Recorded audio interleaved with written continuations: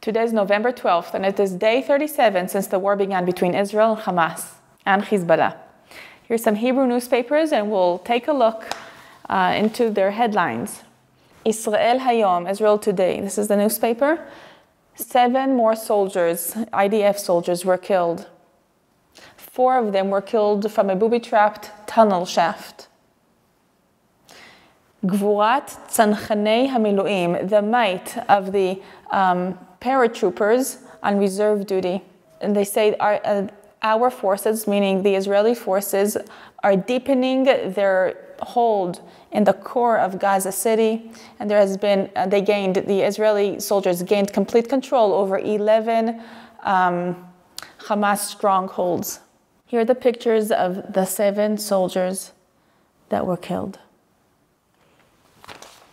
The main article reads that in the end of the war, Besof HaMilchama, Gaza will be demilitarized. And Netanyahu, Prime Minister Netanyahu, says no international lachatz, pressure, no international pressure will change our right to defend ourselves. This headline reads, Gvura v'ke'ev, might and pain.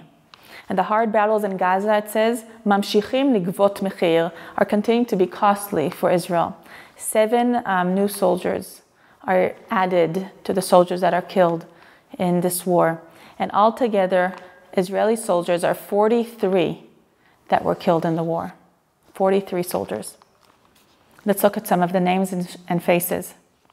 Netanel, Matan, Sergei, Yehonatan, Gilad, Yosef, and Moshe. This reads, L'chayal sheli be'ahava, to my soldier with love. And these are husbands at home, wives at home, sending love letters to their husbands that are serving right now in reserve duty. One of them is a husband sending it to his wife that's serving in reserve duty down in the south. Yediot Achronot. This is a war correspondent that's in Gaza. His name is Nachum Barnea, and he writes from his experience. At 3:25, there was a great explosion, pitzutz az. I understood that something unusual happened. And you see here a heavy vehicle, military vehicle of the IDF, helping to save the wounded. And also here it says, Hagiburim, the heroes that will not return, the fighters that were killed during the weekend. And we see their 7 faces. Let's open up to the first article. This is about the war in Beit Hanun. Beit Hanun is a town on the northeast edge of the Gaza Strip. And it says it looks like Berlin in 1945. It's destroyed. Now it says that it was supposed to be a calm and peaceful place. But last Friday, where they realized it's all booby-trapped, and the mosque was booby-trapped, and places that were assumed to be safe were booby-trapped. Soldiers were killed, platoon commanders and his soldiers were killed and then severely injured too.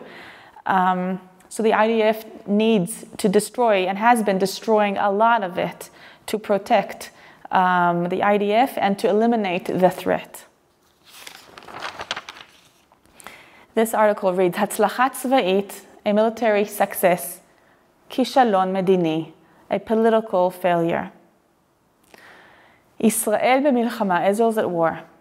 Kach ibadnu, this is how we lost the international publicity in front of the Western world. And this is just about bad publicity for Israel, a lot of misinformation, and Israel is not doing a good job in showing our case and our side of the story, because it says Sinwar, which is the number one killer in Hamas, has become a mass hero in Europe and in the States. And it's not only anti-Semitism, they say, it is also a failure in explaining Israel's side. Gvul Lebanon benekudat reticha. It means that the border with Lebanon is in a boiling point. And it says, Esh lelo hafsaka, non-stop fire, gam batzafon, also in the north. Gallant, who is the Minister of Defense in Israel, is threatening. He says, we'll know what to do in Beirut, what we're doing right now in Gaza. And this is because Hezbollah has been throwing lots of bombs shooting lots of bombs, anti-tank missiles, and so on into Israel from the north since the beginning of the war.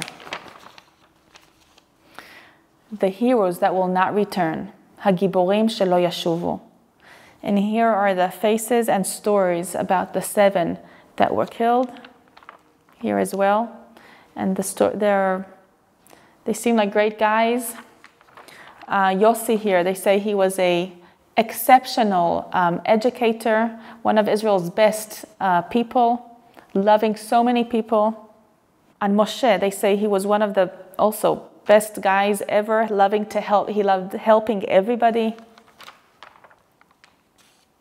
And Nati returned to reserve duty, especially for this war, ready to serve, ready to fight. May their memory be blessed. Sha'on hachol holech ve'ozel. This is about the hourglass that's running out. Sha'on chol is hourglass. Holech ve'ozel means running out. And this is about the international pressure on Israel to stop. Macaron says Israel should stop killing women and babies, and we know IDF does not do this. Definitely not on purpose, like Hamas did. And Blinken is saying there's been a lot of destruction in Gaza and a lot of it's a humanitarian crisis in Gaza, and we need to stop. The next article is about stories of the grandparents who are fighting to return their grandchildren, to have them return. It says, Mitga'geim, we miss you, Saba v'Safta, from grandpa and grandma.